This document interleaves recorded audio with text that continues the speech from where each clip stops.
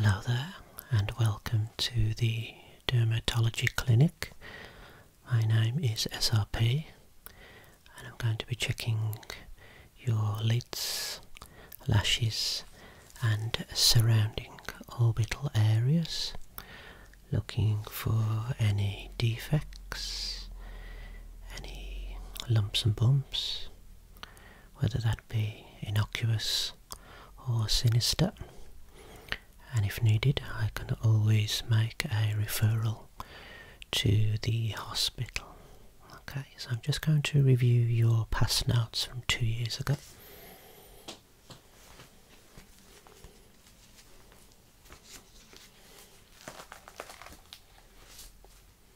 Okay.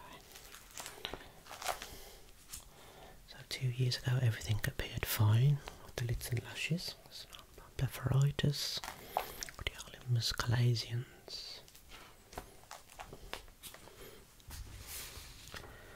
papillomas, carcinomas,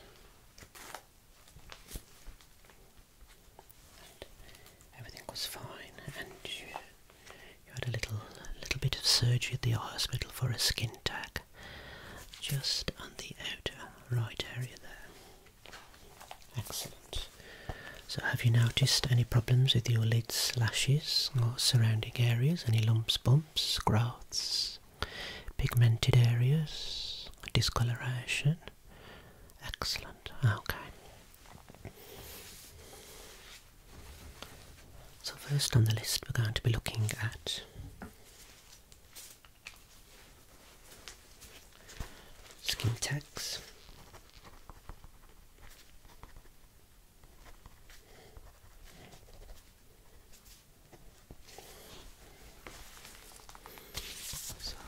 Focusing on skin tags, which are the little bit of skin growth extensions that can appear anywhere around the upper sides of the skin or other area. Okay, so your job is to just look straight for now. Just examine the immediate area. Of light, just looking for any skin tags around the area. Good.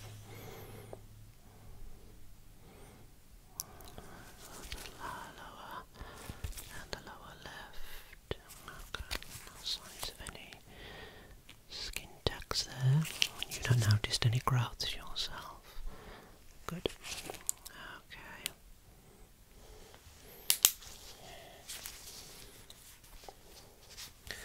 So the next thing I want to look for is poliosis of the eyelashes. This is where the eyelashes lack pigmentation, they lack the melanin, and they might show up as little white eyelashes.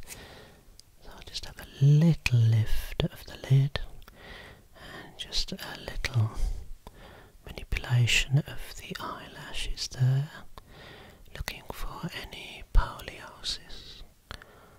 Okay, so right, all the eyelashes are dark and black if you like. For the left side, I'll have a little look for any poliosis. Okay, good. Okay, so all lashes are dark. No depigmented ones, good.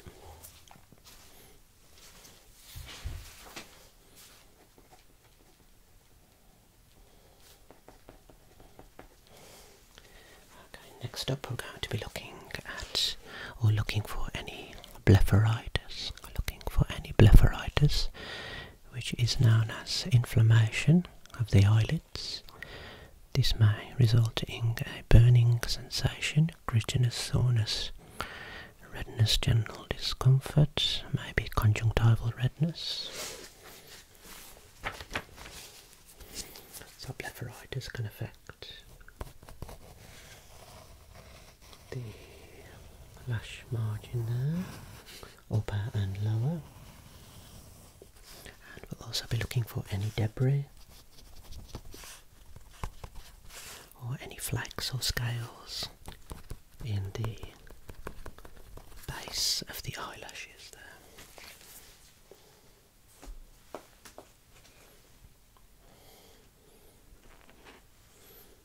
And the good news is we also have a little grading scale here for check for blepharitis. So this is what we're looking for, and this is the severe end of the scale. Inflammation, flakes, maybe a little bit of sticky discharge.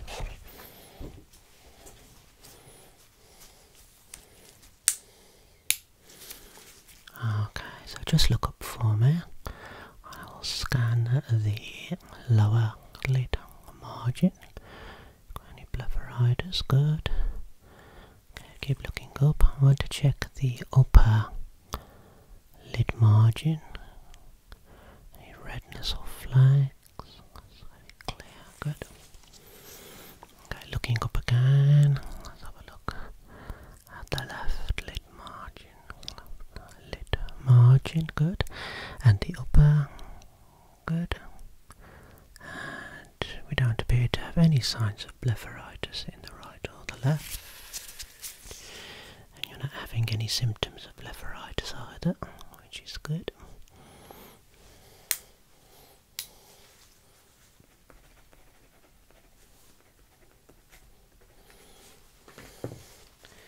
Okay, so we're just going to have a look in the areas below the cheekbone there and surrounding areas here, looking for any milia, which are little white deposits where keratin just becomes stuck under the skin, or skin flakes stuck under the skin. Okay.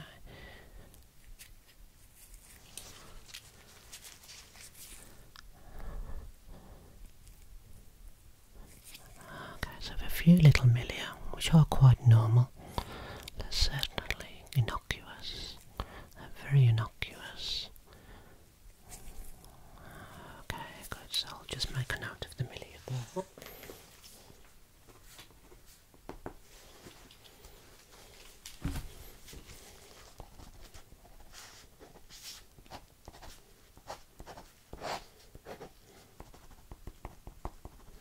Good.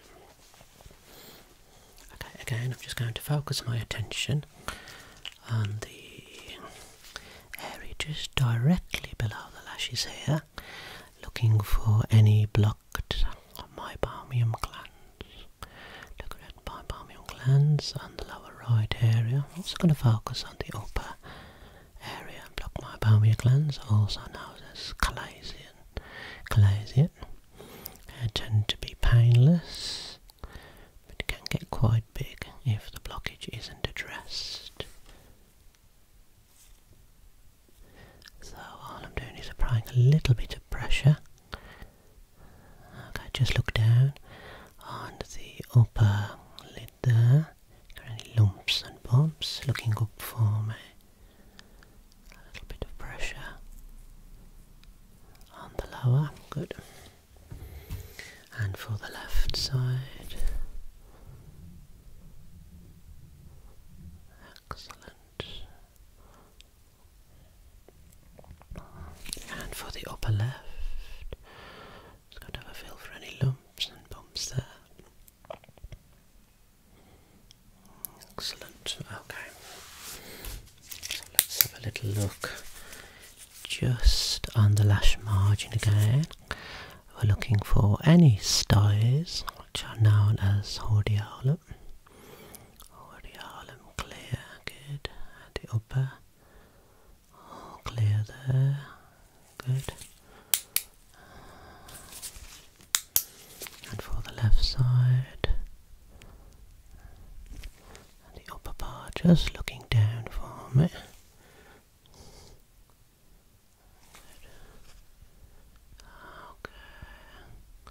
No signs of any internal or external hordeolum there.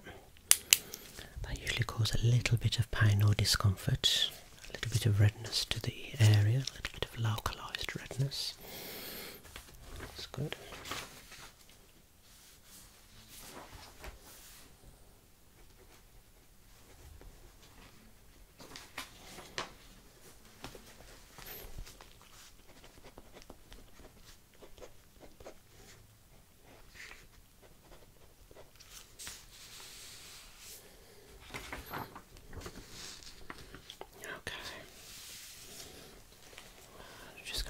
a little look on the inner areas for any papillomas.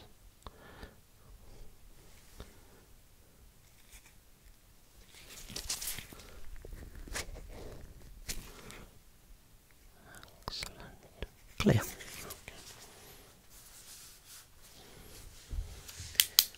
Now I just want to have a little look at the lower lid margins for any signs of carcinoma, which if spotted is a serious cancer of the lids. Two types of lid carcinoma, basal and squamous. There's basal and squamous cell carcinoma. They're usually present on the lower lids rather than the upper, be close to the lash margin or on the margin itself.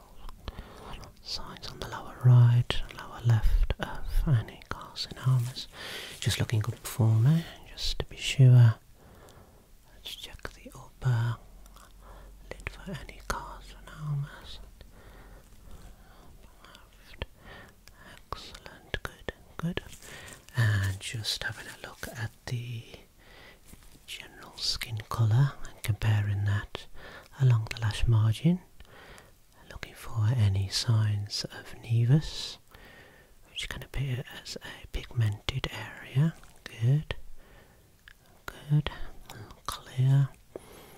Okay, we're just going to have a little look at the conjunctival redness now. I'm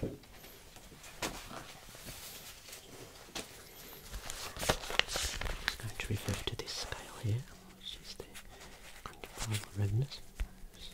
0, 1, 2, and the 0 there. Looking up for me, a little look at the conjunctiva and the inferior zone. Look down for the superior zone.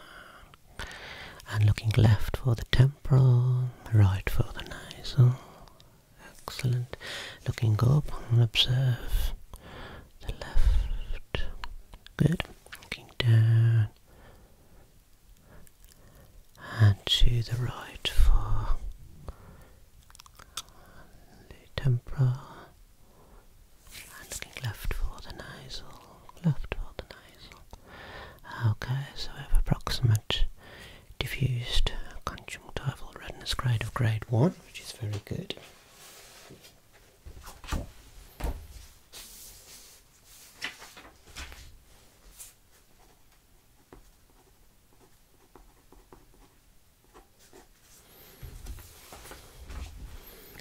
Okay, so limbal redness I also checked, grade 1.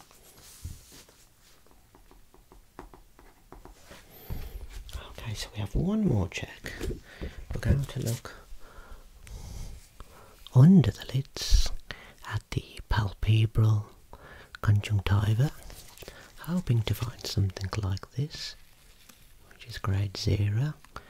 So we have no redness, there would be no papillae, as seen here in the severe stage. We have significant papillae and hyperemia. So let's have a look, see if we can achieve something like this in the lids. Now, do you suffer from any allergies? Any allergies? Or do you suffer with any hay fever? Excellent. Okay, looking up, I'm just going to flip the lid. It shouldn't hurt. A little bit strange, so I'll check the hyperemia. Looking for any papillae.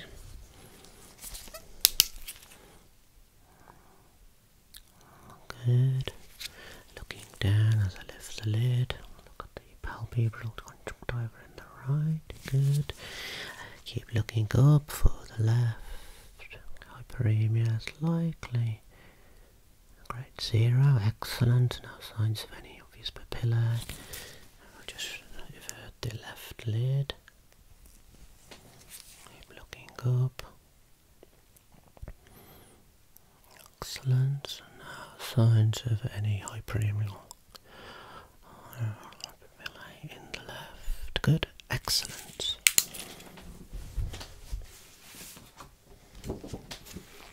Certainly around here. Grade 0. 0.5. The conjunctival peripheral redness.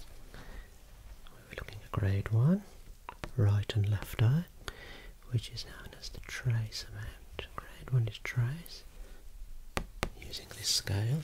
And just looking at the opposite side, we also looked for any signs of blepharitis, and we can safely say we have a grade 0, right and left.